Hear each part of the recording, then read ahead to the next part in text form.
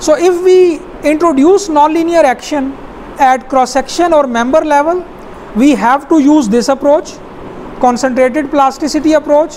And the basic idea is that we assume that inelastic action, cracking, yielding, crushing, anything, slip, they all concentrate at a particular location. What is that location? We'll see in a moment, but we assume that it is not distributed along the length. For fiber modeling approach, we define the material right at the most fundamental level, which is the material level, and we do not disturb our cross section and member capacity. We do not provide them.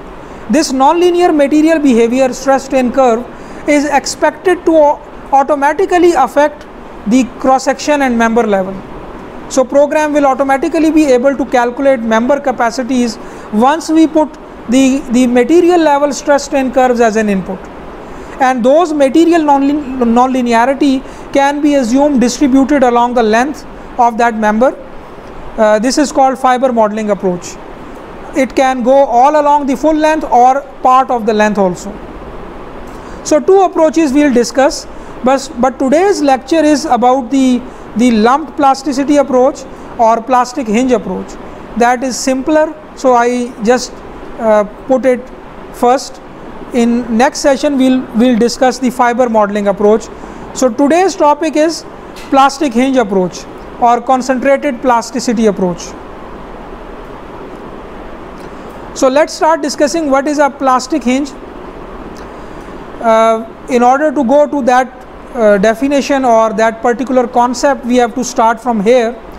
For any cross section, let's say it is a beam or a column, at any cross section we know that we have 6 degrees of freedom in 3-dimensional space. Let's represent them as uz, ux, uy.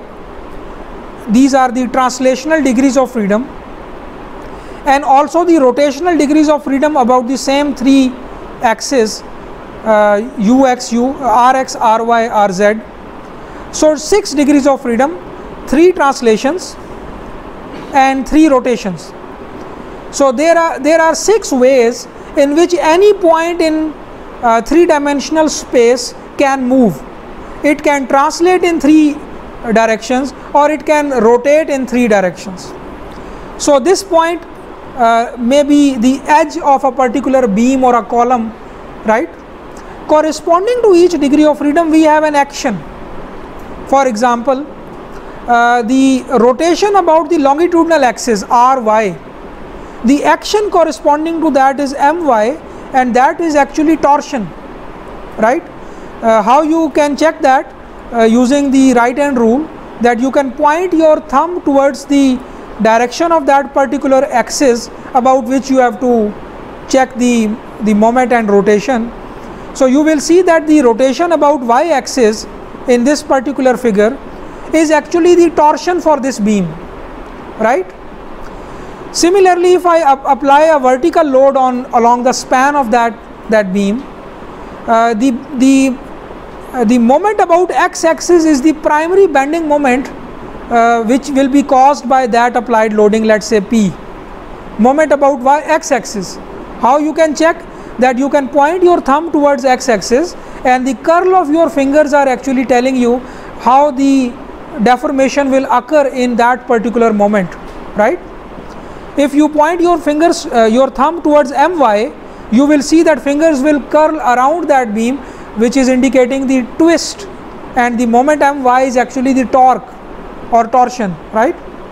Similarly, if I apply a lateral load, let's say V, to this beam, the primary bending moment caused by this load V is actually mz, because you will see that the curl of your fingers will be in the direction where the V is rotating your beam, right?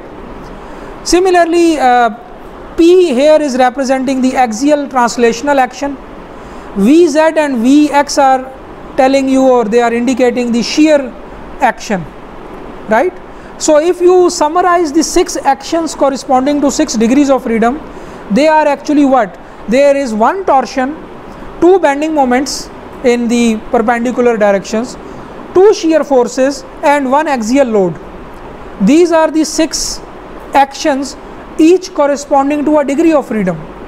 So let's call it T, and axial load P, M2, M3 or Mx, My are the three rotational actions. P, Vx and Vy, they are the three translational actions, right? And now let's extend that concept. Each of the action which is corresponding to a degree of freedom, each of the action also have a corresponding deformation, right?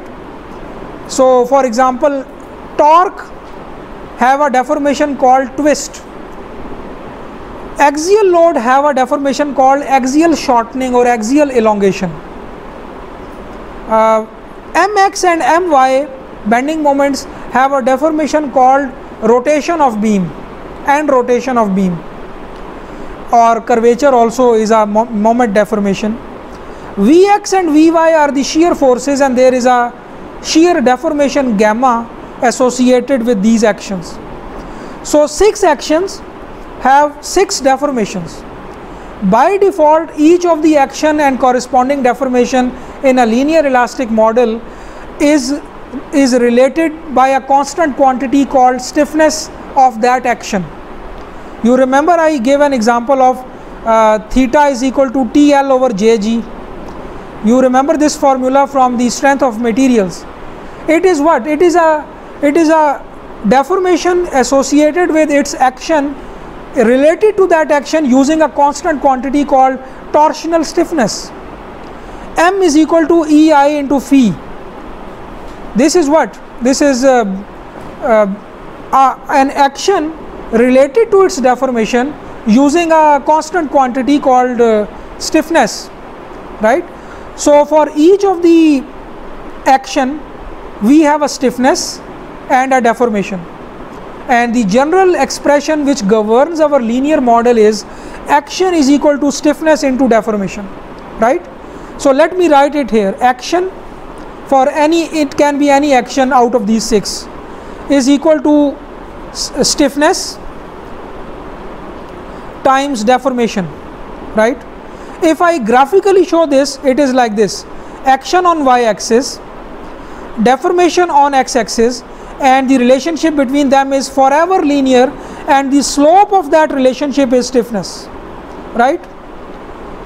You can write this relationship or this graph for any level. Material level, this will become stress is equal to E into strain, right?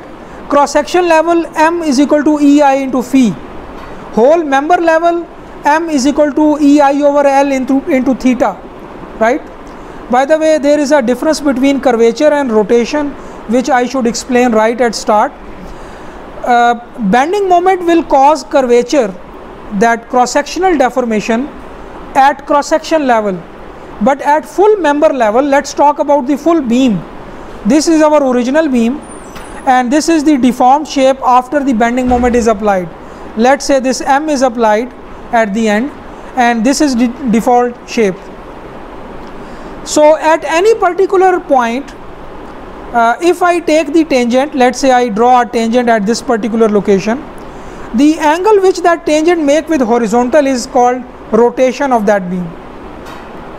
So if I draw the tangent at the end, the angle with horizontal will be theta or rotation. So rotation is the deformation associated with bending moment at full member level, when the whole member is considered. But when one cross section is considered only, the bending moment caused curvature in that cross section, right? But for full member level, bending moment cause rotation. So there is a difference between moment, the curvature and rotation. Although they are convertible, you have to just integrate one over a particular length to get the other, right? But there is a difference. So moment is related to rotation at full member level, but moment is related to curvature at cross section level, right? So I will be using both of these examples because both of them have the same form. Action is equal to stiffness into deformation. So the point for this whole discussion is that you can convert your computer model such that this stiffness is replaced by the complete nonlinear curve between a particular action and its corresponding deformation, right? By default, the program will have that stiffness or will construct that stiffness, but you will have the capacity to replace that constant number with a complete nonlinear curve if you want to replace, and that you can do for any degree of freedom, right? So you can tell the program that the relationship between axial load P and the axial shortening, let's say delta, the relationship between that is no more linear. You can tell the program that it should follow this nonlinear behavior, P versus delta, that after a certain P, my beam or my column should be assumed that it is yielded already. No more increase in P forever, right? You can make shear force and shear deformation relationship as nonlinear. You can make moment versus rotation behavior as nonlinear, right? So any of the 6 degrees of freedom, you can make it nonlinear by replacing its constant stiffness by a complete curve, and this you will do using a special element called plastic hinge, right? Plastic hinge can be in any degree of freedom, and based on what degree of freedom it is, it have different types. You have a moment versus rotation plastic hinge, you have an axial versus axial deformation plastic hinge, you have a shear force versus shear deformation plastic hinge. So depending upon what degree of freedom that hinge affect, or what degree of freedom that hinge is applicable to, there are different types of hinges. Flexural hinges which control only the moment degree of freedom, shear hinge which control only the shear degree of freedom, or axial hinge which control the axial, and you also have a torsional hinge which control the torsional degree of freedom. You can give your own torque versus twist behavior, torque versus angle of twist behavior, and program will follow that behavior for that particular element. So how you define these relationships? Using a special hypothetical element called plastic hinge. You introduce that element at a particular location in your model, and that element will require only that relationship as an input, right? So the degree of freedom at that particular location, whatever is it beam or a column, that degree of freedom will be affected depending upon what type of hinge you introduce, right? So we have shear hinges, axial hinges, torsional hinges. For moment, we have 2 types of hinges: moment versus rotation hinge and moment versus curvature hinge. Depending upon at what level you want to define nonlinearity. If you want to define nonlinearity at cross-section level, you will define moment curvature hinge. If you want to define the flexural nonlinearity at the whole member level, go for the moment rotation hinge, right? So these are the different types of hinges available in ETABS and Perform 3D.